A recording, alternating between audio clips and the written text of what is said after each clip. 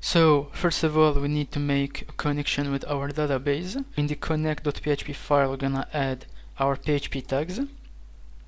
We're gonna use PDO, so try, catch, exception if we've got any error.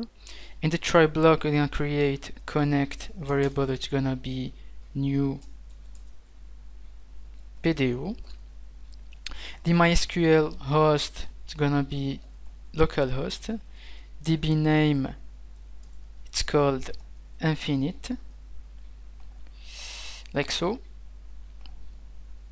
And the username, it's root, and we don't have any password. In the catch exception block, we're gonna die error if we've got any error, like this. Gonna concatenate $e and we're gonna append a message. In the index.php, you're gonna require ons our file connect.php. So if you refresh the page, we've got nothing. Perfect. In here, we're gonna create our first query. I'm gonna name it results. It's gonna be our connect variable query, and we're gonna select star from images table, and we're gonna order the data descending by image ID. I'm gonna fix a limit of 2. The second query, we're gonna name it count.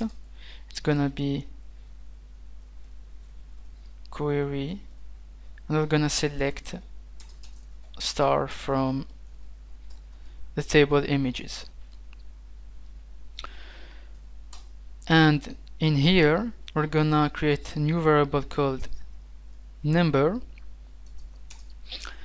and we're gonna count a number of rows in our database. So in here we've got 7 rows. So what we're gonna do, we're gonna create object count row count. If we echo this variable, we've got number 7.